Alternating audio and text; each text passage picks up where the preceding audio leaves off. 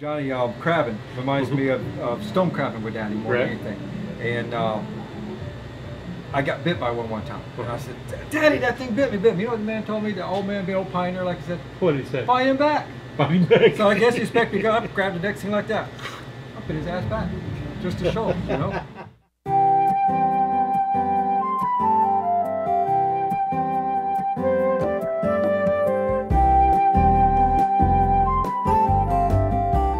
Hi, I'm Jim Weeks from Weeks Fish Camp. This is my brother Johnny. John Weeks. I'm your brother Jimmy. Oh, and this is my brother Jimmy. From Weeks Fish Camp. There you go. We're one of the pioneer families in Bonita Springs. I've opened a fish market here in town to share history about Bonita Springs and our family history, how it's entwined with Bonita Springs, which a lot of people well know that it is. And I really appreciate that someone's interested in recording this and hearing our story. From my understanding, our great-great-grandfather Rigdon Weeks came from, lived in Punta Gorda. In 1919, I think he came down to Punta Gorda from Carolinas. But Granddaddy always be proud to be from Carolina. And he met Mamie Weeks, Mary Hall Weeks, in Estero. They both lived in Estero for a little while. Rigdon Weeks had several children. One of them was our grandfather, Drain Weeks. And it goes, story is that he bought 50 acres off of Coconut Road, north of Bonita, where Spring Creek is now. And back in them days, there was a lot of Indian mounds around. And there was one Indian mound in there they called Chauncey Hill. And a lot of pioneers would build on them Indian mounds because they set up much higher than the rest of the property around.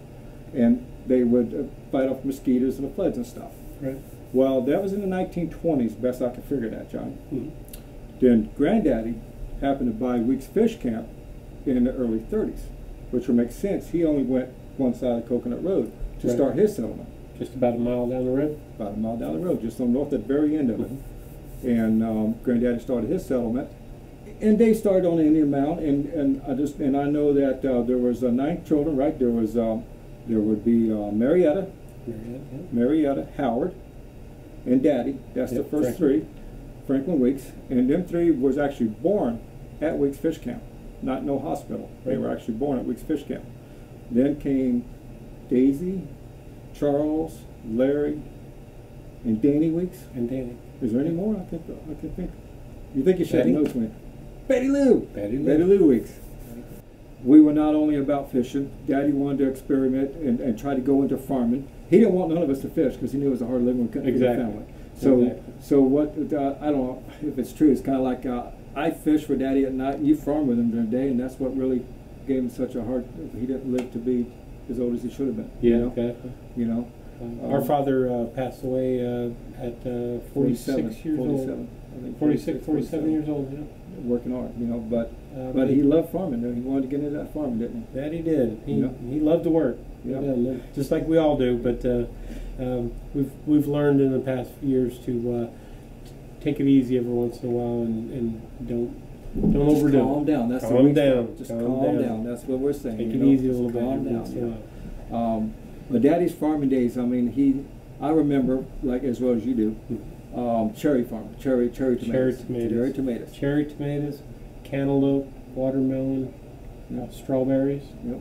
And we had our own little family farm, family acreage on back 5. Okra, all beans, that. and Right. everything, and Carol would do. And when I was in elementary school, I don't know if I ever told you that, the bus would let me off at the farm, I think you told me. and I'd run a spray machine.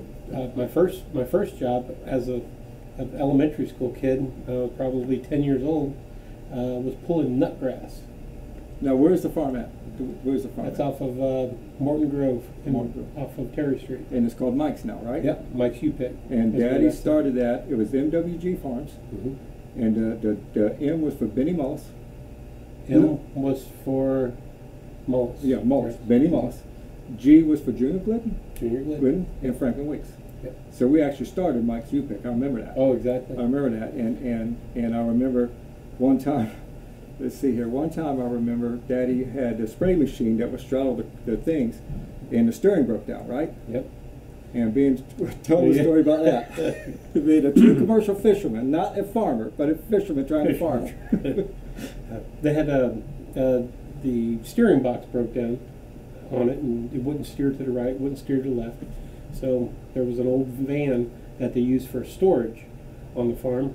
There was an old Chevy van, and it had a steering box in it that looked kind of close to it. So they took it out of the van, and they took it up there, and they bolt some of the bolts back in, and they welded some of the pieces back together, and they took off on the spray machine. Hey, this is going to be great. They steered to the left. They went to the right in the ditch.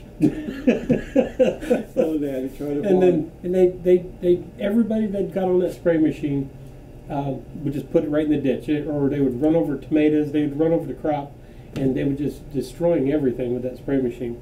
So I guess they frankly got the great idea that, You're going hey, let's really, Daddy got the great idea to say, hey, let's get Johnny to drive it. Johnny never drove a car before. He doesn't know which way's left or which way's right. Before you drive it. Yeah, okay, that exactly. makes sense. Okay. Yeah, so you So learned I to got drive on well. there. I learned to drive Backwards. Backwards. Yeah, Yeah. you did good. It worked out really good for him. For him. Yeah.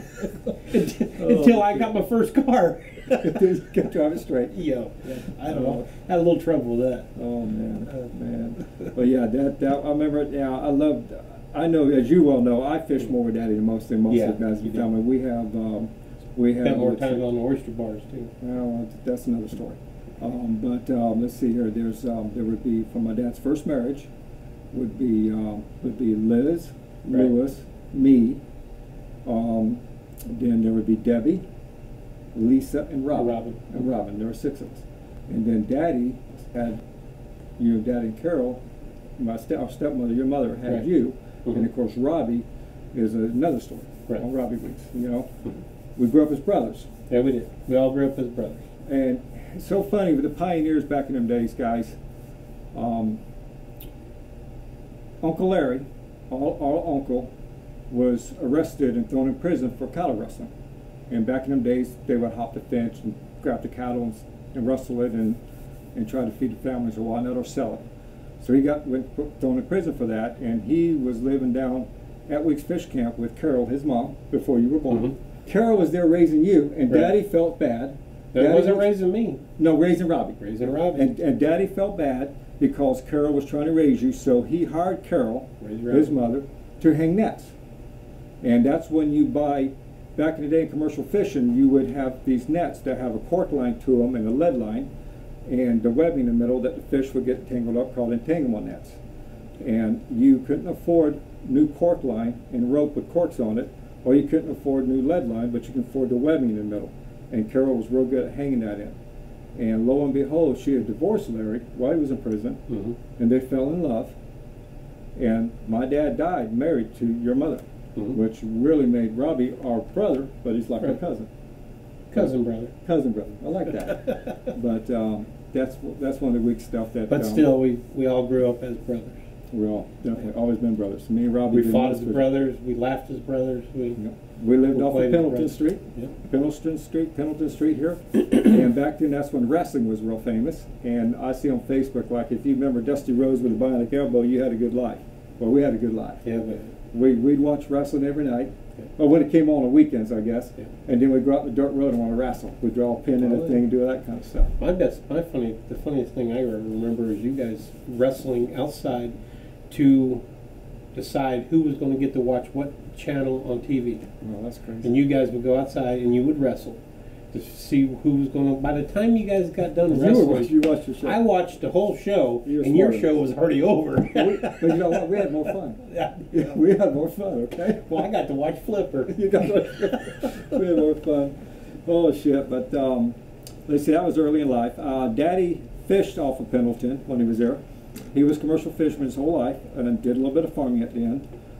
Fished out of Kelly's Fish House, and we ran what they call big boat fishing there. But locally, we ran mullet skiffs, and we would keep our boat down at Hickory Bridge in town, underneath the bridge. We would have 2 boats tied up there, Mhm. and one of them was named after you, a mullet skiff called the John John. Yep. A little 20-footer with a kicker in it, mullet skiff. There's still there are people still, Clifford's daughter and I guess Tammy and a few other people still call me John John. Yeah, yeah. They all know me as John Yeah, John. yeah, not- that was your not name, John. John John. Yeah, that's right. We lived at Coconut at the time, Weeks Fish Camp, and had my oldest sister was born, Liz, and they'd go to Naples Hospital, and they had Liz, and then a year later, Lewis was born, and they dropped Liz off at Grandma Mamie Weeks' house to be born in to watch Liz while Lewis was being born, and then a year later, my mother had 6 kids, 1 year after the other. A year later, I was to come, and they dropped my oldest sister, Liz, and Lewis off at Grandma's, and they gave Grandma the opportunity to name me because she'd been watching He it should have too. bought it for television. Yeah, yeah. But she named me Jimmy Lee Weeks, Jimmylee Weeks. And to this day, I have a problem with people putting James on stuff and putting James on this and assuming it's James. Even my high school diploma has James on it. Jimmy Lee. Jimmy Lee. So I really went to school in Fort Myers Right. because my mom had custody, but I would catch Greyhound bus and I would get dropped off at the house. And Uncle Donald Ray Smith, who was married to Betty Lou at the time, one of our aunts, his dad started Smith's Garage in Bonita. Yeah, it's no longer there, but a lot of history on all the repairs and stuff that they did there. When the dog track first got started, the welder actually welded a lot of the benches and stuff from the dog track at Smith's Garage. But there was at times that the bus would only stop at Smith's Garage and not where we lived. So I would have to try to call and whatnot.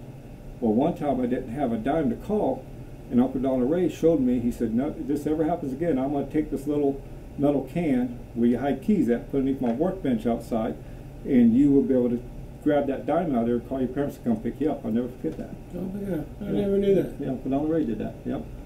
Story is that Granddaddy bought the fish camp in 1934 when he bought 32 acres, 25 acres for what it was.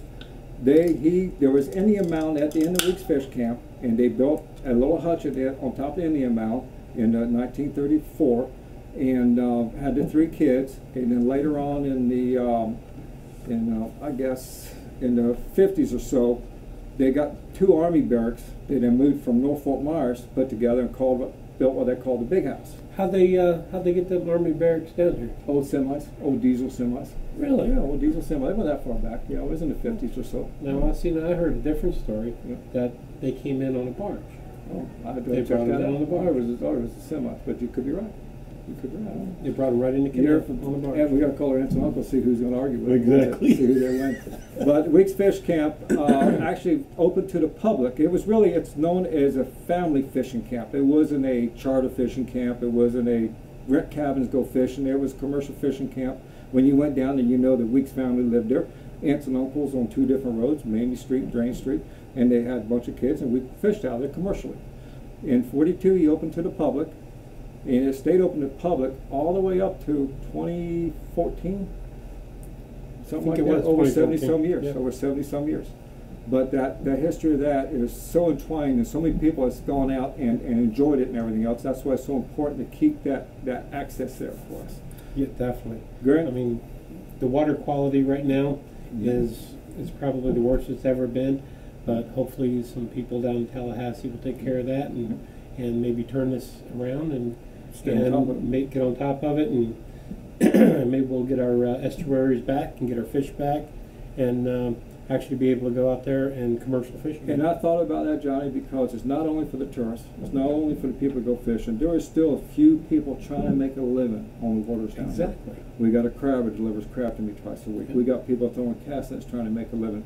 So That'd there's so many people. That's one of them, yeah. Mhm. So many people that use that waterway and try to make a living from it, and it benefits the whole public. It benefits everybody. Yeah. I mean, it means so much. Granddaddy, I remember the story is that he went through the Depression like everyone else's age. And he said, you know what, don't ever sell this property, because if we have another Great Depression, we can catch fish and feed our family. Exactly. But our aunt and uncles couldn't agree to keep it in the family. Right. Something's out of our control. Commercial fishing in Bonita. My knowledge of where it really started on Bonita Beach Road, if you ask me, right? There was an old fish house on Bonita Beach Road called, it's FGCU's there now. They have a campus right at the foot of the bridge. And commercial, there was a fish house there. Dixie rings a bell. That's an old time fish house in the area that's gone from here to Naples to Pine Island. But Dixie Fish Company. Dixie Fish Company, correct. But commercial fishing started in here, I would say in the 50s more so. It was a heyday because 1960 Hurricane Donna hit, and that really wiped out the shelling, because we was really known for shelling, and it's actually the shell factory started in Bonita. But in the 50s there was commercial fishing, and they were commercial fish back in them days. They didn't have much motors or power boats or engines, so they had a mother boat that was like what you call a cabin cruiser nowadays. And they would tie pole skiffs behind it, 3 or 4 mullet skiffs to go pull it. And the commercial fishermen would go out in the middle of the bay, close enough to where they're going to fish, and they would just untie and pull to catch their fish. And when Daddy was doing it in the 50s, I guess it was, about the Mountain Key story. You remember, you heard about the Mountain Key story? Way before I was born. Yeah, but you remember the story about Mountain Key? A lot of history with Mountain Key as far as the Indians used to live there and stuff like that, and a ghost on there and everything else that still goes back to this day. Well, there's at the end of the commercial fishing net, excuse me, you'd have a lick go, and most people use the old window weights from single hung windows in houses, because you can tie a net to that, throw it in the woods, your net would start running out, and you have to jerk it out, and this won't get hung up like an anchor because it comes out straight. Well, you know, Daddy pulled up the old Mountain Key, heard a bunch of fish there, threw the net in the woods, pulled around it, made a half circle, came to the other side, and then scared the fish up, started roping the net back in the boat. We call roping it. You put the net back in your boat with the fish and everything, so you can get out in the middle of the bay and have a breeze and not have the bugs eat you. We got back to the other end of the net at Mountain Key, Daddy said, went to jerk the lick go out, and it jerked back. He said, well, it must be hung up on a branch or something. I went to jerk it real hard, and it jerked back. It took about 5 yards of net and growled at it. Well, I come back and get this at daylight. So he cut it right there. Came back at that at daylight. That was Daddy's Mountain Key story on commercial fishing. The Estero Bay, the staple fish in Estero Bay, Southwest Florida, always been mullet. You'd catch summertime mullet, you'd catch roe mullet. You could also catch in Estero Bay around the oyster bars, sheephead like we do now with our caskets, sheephead, sand brim, and mullet of course and stuff. Yep. But there was a day when the bay flushed a lot better than it used to. New Pass has changed so much in my lifetime. I could tell you the different ways that it's changed someday. But it would flush so good, we had a lot of grass in the bay. And you remember old Jimmy Johnson down at Weeks Fish Camp with Granddaddy would go trout fishing in the bay, hang little cane poles outside the boat, 4 or 5 on each side, and he'd go trout fishing. You could catch a bunch of trout and stuff. I've been trout fishing. Been trout fishing there. But pretty much that's what we did. A lot of that was mullet, trout, sand brim, sheephead. I can't think of much of anything else. Mangrove, any mangrove snapper? No, very few. No, very few. Everybody's heard the story about Weeks Fish Camp, try to keep it open to the public and public access and all that. Well, the Johnsons had a compound on the left side, on the south side of Coconut Road, at the foot of the Hyatt where the water park is now. That was the Johnson's Fish Camp, and they really fished the fish house at the end that the Pelican Landing owns now. Weeks Fish Camp was on the north side. There was one time when people kept bothering Granddaddy to sell the property even back then. He would get so mad at him, he said, you know what, I want to line all the Weekses up down the road. And when you get through them, we'll put the Johnsons right behind them. Just get the hell out of our lives. We don't want to sell. You know, he didn't want to sell. And then there was the Gants. And Daddy was always liked Albert Gant. I couldn't figure out why. Albert Gant's an old-time fisherman that fished a boat called the Gunsmoke. He's the age of our father. And what the story is Daddy's uncle was Charlie Weeks, who was the guy that started the buildings at the end of Hickory Creek with the shack and all that on there. And Albert Gant was the son. Wasn't he the first person to ever build a house on, was it Fort Myers Beach? No, it's Hickory. It's Hickory. Hickory Pass, Bonita Beach, north end. And that's how Daddy knew Albert, was because his uncle raised Albert Gant. Right. And them two look identical. Did they? Identically alike. I didn't know that. I did that. Then so you got the Johnsons would be the #1 family we grew up fishing with. Then I think of the Gants. We heard of the Hogues. There's the Hamiltons. My dad, he could tell you, Johnny could tell you that there was a guy named Henry Hamilton that fished more with my dad than anybody. And his son is still in town. His son is Hank Hamilton. I want to get some stories from him about my father fishing in the area. What do you remember about that? Well, I was so small, so little at the time that I can't even picture what he looked like. And I don't, But Daddy fished with him long. I do remember the name and knew that he was always at the house. He was always at your house. Always at the house. Yep. He was there to go fishing. He was there after He'd park the car there, hop in the truck, and then go to the boat, and then drop him back off there. And he didn't have a very good reputation. I understand. He was kind of a rowdy reputation, or people thought that he was kind of a little bit of, I don't know. Didn't have Of course, a our very, father didn't have no reputation he didn't either, either, right? Yeah, well, the dome had a lot to do with that. Yeah, Because yeah. the history of the dome. I don't know if you've ever recorded the way that me and you know the dome. The dome. We live The right Knife beside- and Gun Club. Knife and Gun Club. And why do they call it that? You They don't- call it that because when you walk up there, if they ask you at the door, you got a knife or a gun. If you don't, they issue you one. Yes, you You go right in there and join the crowd. There you go. That's how you do it. Oh my Dome gosh. Knife and Gun Club. There used to be 3 beers for $1, and there were draft beers, and they have the dome wooden nickels. I came across a couple recently. I've got them in the back, but they're dome wooden nickels. The Fisher Folk of Charlotte Harbor is the book, and it's more based on the northern area of Lee County. And you would have the famous name of Bud Fernandez and all of them that was fishing, and that's about the time, and I would say that would be the 40s, because Daddy had been a kid or so, Mhm. 40s or 30s like that, with the Fernandez. That's the stories. Yeah, that's the Yeah, stories the I've heard, yeah. timelines, I tried to get the Yeah. timelines right, I couldn't do it. But that would be mostly people of Charlotte Harbor, and the book of the Fisher Folk of Charlotte Harbor really covers that real well. In fact, Grandma was in that. She was asked to be a part of that as well. Daddy was not that far removed from the pioneers. We know that. You know, Right. people talk about pioneers so Mhm. far, really down here in Southwest Florida. The roads weren't very accessible in the 40s and 50s. So they didn't have much law, nothing like that. Right. And Daddy remembers them days. And when he got into farming, there was some equipment over to him. And I went with Daddy into Naples to get the equipment with a bunch of other local people, not to mention names like Lawhorns or whatever, or Daughtry's or whatever, packing weapons to get the equipment. Oh yeah. Yeah, in the 70s. As a kid, I thought, Yeah.